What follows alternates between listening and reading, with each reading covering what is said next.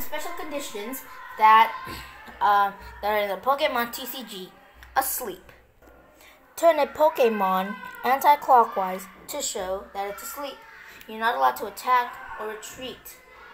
Between turns, flip a coin. If heads, the Pokémon wakes up. But if tails, then the Pokémon stays asleep. Paralyzed. Turn the card clockwise clockwise 90 degrees to show that it's paralyzed. You can't attack or retreat, and you also don't use a coin. So the paralyzed condition is gone after your next turn. Confused.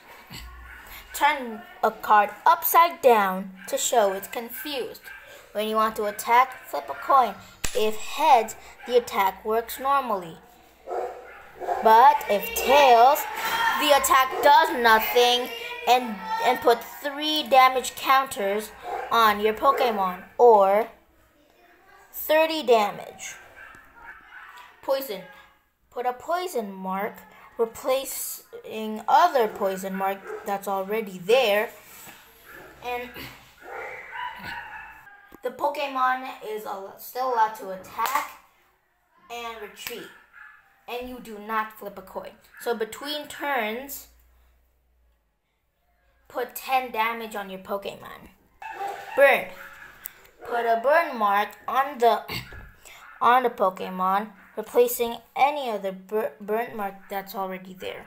Yeah, so like I said, put a burn mark replacing any other burn mark that's already there. Between turns, put 20 damage on your Pokémon. Then flip a coin. If heads, your Pokémon is cured and not burnt anymore.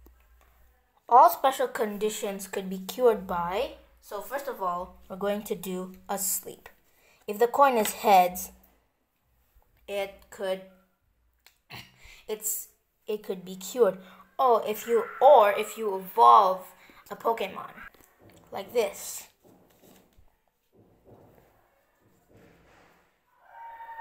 Paralyzed. It will be cured after your next turn, but if it still won't be cured, like asleep, you can play trainer cards, make it go to bench, or evolve it. Confused is really the same. So, for some you flip a coin, but for this one, paralyzed and asleep, you flip a coin and burn too. But confused, you flip a coin, but it's not for curing, it's for attacking. And how to cure it? You could either return it to the bench or evolve. You could also use some trainer cards that remove this special condition. Poison and burn. Poison and burn are both represented by marks, so Pokemon could be poisoned and burned at the same time. They could be cured by going to the bench and buy some trainer cards. But for burn, you flip a coin. If it's heads, then the burn condition is removed. For poison, you don't flip a coin, it's just like that. But both of them also have something they could use to cure, and that is evolving. And since asleep Pokemon,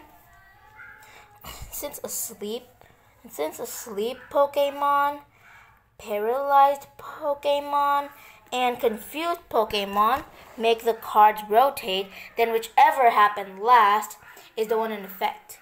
For example, your Pokemon is paralyzed, and your opponent's Pokemon makes it asleep. So, instead of being paralyzed, the Pokemon is now asleep. But for poison and burn, since they're represented by marks, a Pokemon could be poisoned and burned at the same time, while it's either asleep, confused, or paralyzed.